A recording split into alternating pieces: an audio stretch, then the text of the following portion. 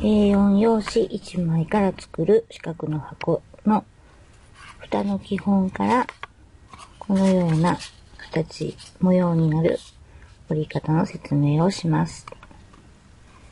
蓋の基本で折ったこの箱を使います。まず、この上の部分、この上の部分をこの真ん中に向けてこのように折ります。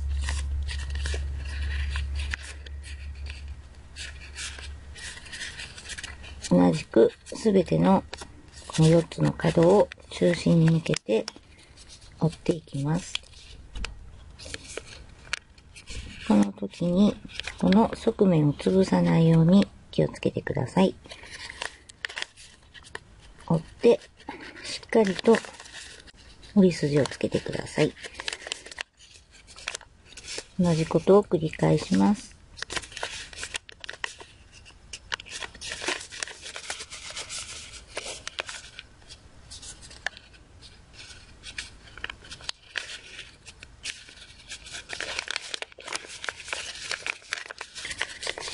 右側を一度広げ、左側だけを真ん中に向けてこのように折ります。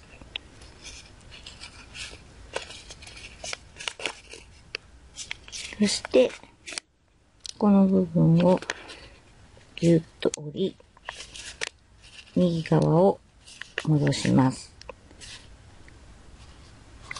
右側に方向を変えます。右側を開け、左側の部分のこの部分を真ん中に合わせて折り、ここをぎゅーっと押さえていきます。そして右側を戻します。回転させます。右側を開け、左側のこの部分を中心に向かって折り、この部分をぎゅっと押さえます。で、右側を戻します。向きを変えます。最後はちょっと開きにくいのですが、同じように右側を開け、この部分ですね。右側を少し開け、左側のこの部分を真ん中に向かって折り、やりにくいですが、ここをギュッと押さえます。そして右側を押さえて整います。これだけでも一つの模様として使えます。そして次にこの部分を折ります。一度この線に合わせこう折りながら斜めにこのように折ります。この端がちょっと折りにくいので気をつけてください。そして一度広げ、この中へ今つけた筋を元に折り込んでいきます。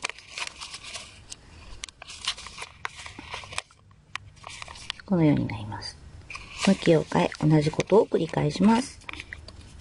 この線に合わせ、こう折りながら、こちらを、端を斜めに、このように折り筋をつけます。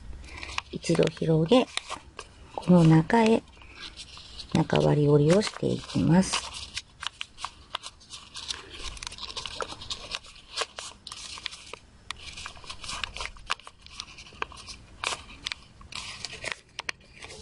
このようになります。向きを変え、この線に合わせて、この端を斜めに折り、ぎゅっと折り筋をつけます。一度広げ、この中へ中割り折りをしていきます。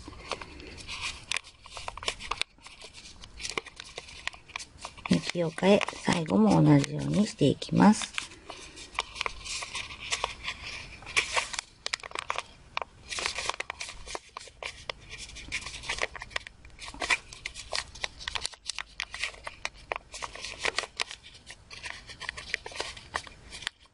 そして形を整えます。これで折り方の説明を終わります。